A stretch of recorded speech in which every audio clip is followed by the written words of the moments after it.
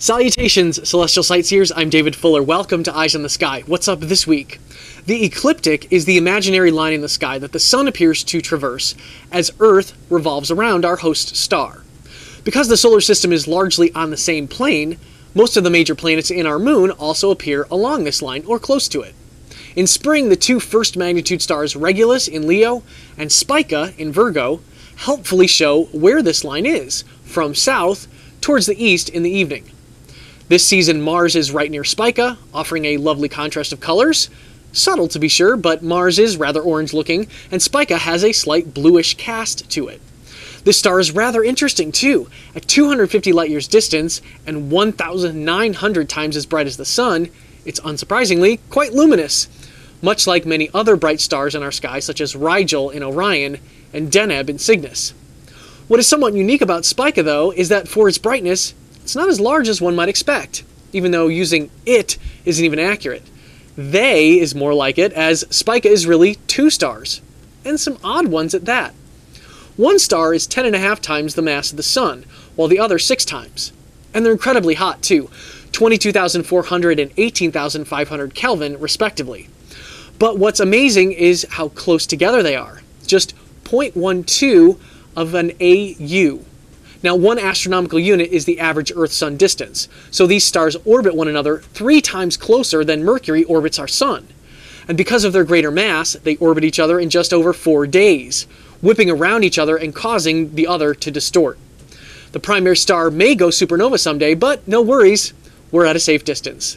But those aren't the only 2 orbiting objects in the spring sky. And now this week's dark sky fact. Remember the words full moon illumination. Everyone can see how much light that provides, and that it is sufficient for adequate visibility at night. That level of light also does not negatively affect sleep habits. Start using full moon illumination to let people know how much light is enough, without them thinking that light at night advocates are seeking total darkness. Full moon illumination is adequate lighting. A short hop away from Spica and Mars are 2 orbiting bodies at the other end of the scale, although they don't orbit each other, just the Sun. These are the asteroids Vesta and Ceres. There's a bit of a distinction here too. Vesta is an asteroid, but Ceres is both an asteroid and a dwarf planet, the only one in the inner solar system. You can watch these objects move night over night quite easily. Vesta is presently bright enough to see with binoculars, and Ceres with most any small telescope. Start at Spica, go up to Mars, and beyond to this star, Zeta Virginis. Then turn about 120 degrees in this direction and follow that line to the 4th magnitude Tau Virginis. All week long, Vesta will be moving away from this star, having skirted within 3/4 of a degree of it on March 26th.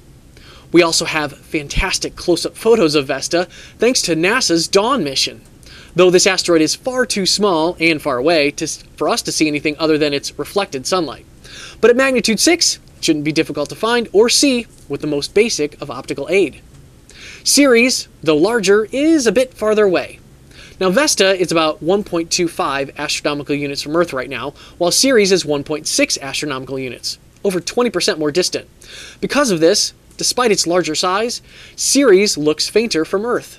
At about 7th magnitude, it's still visible in most any small telescope from most locations, but binoculars may require a bit more dark adaptation and perhaps some slightly darker skies.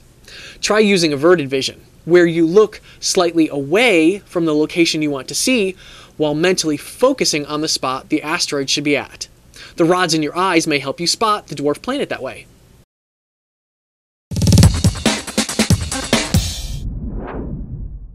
Jupiter is joined by the Moon in Gemini on April 6th. Look for the pair in the evening. Saturn is now visible by midnight, a welcome sight for sidewalk astronomers looking to share the night sky with passersby.